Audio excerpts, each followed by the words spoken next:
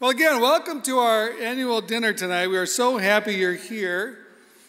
Before I introduce some important guests, I wanted to note that each of you has at your table a copy of our speaker, David Brooks' recent book, The Social Animal. There's for you to take home. It's a great book.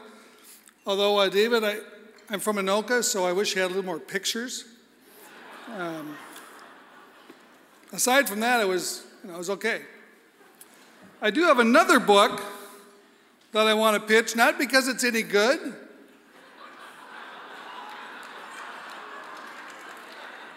but I got 1,000 of these in my garage.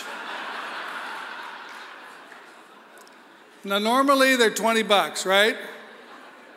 But for all of you, after the show, see me, 25 cents, okay? It'd be a great thing for Halloween, right? Just drop them in the bag. It's kind of scary.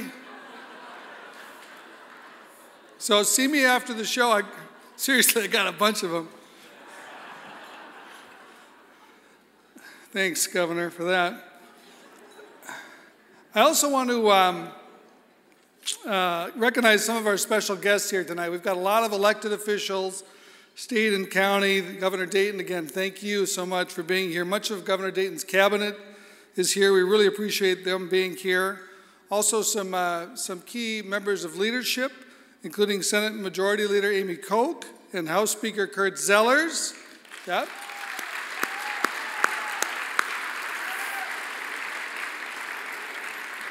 And also Senate Minority Leader Tom Bach and House Minority Leader Paul Thiessen. Thank you very much.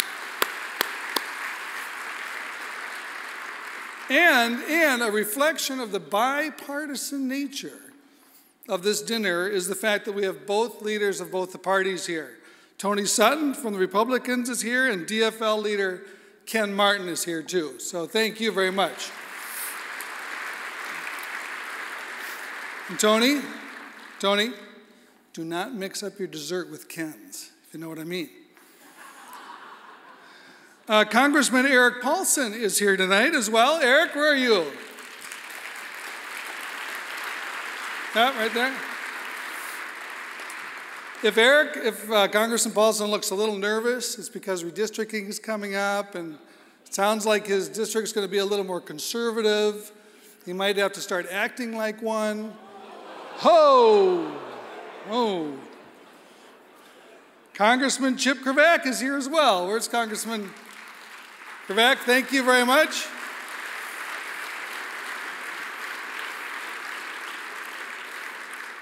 Congressman, if you're wondering why your name tag is in magic marker, we only give the permanent ones to people who think are going to be around for a while. So, ho, man. Don't worry, got Klobuchar coming up. We'll get to it's going to be bipartisan ripping tonight. Now, on the serious side, though, I do want to recognize someone who's been so important to youth mentoring. Youth mentoring has been an important part of what the partnership has been about for a number of years. And I want to recognize Federated CEO Al Annexstad. Al Annexstad and his wife, Kathy. They raised $3 million this year for Big Brothers and Big Sisters. $3 million.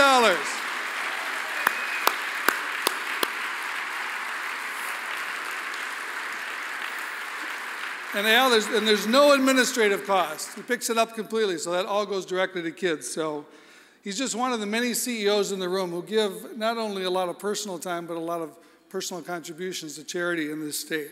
It's something that isn't talked about a lot, but we're proud of all of them.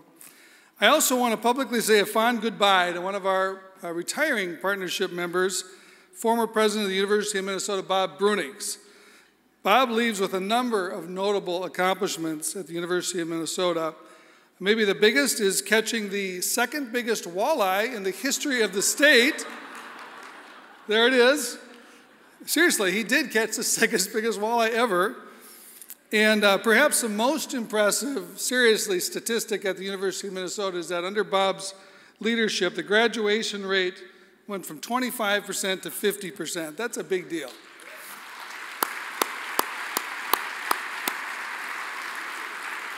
Of course, there's other statistics that we really don't want to talk about. during Bob's tenure.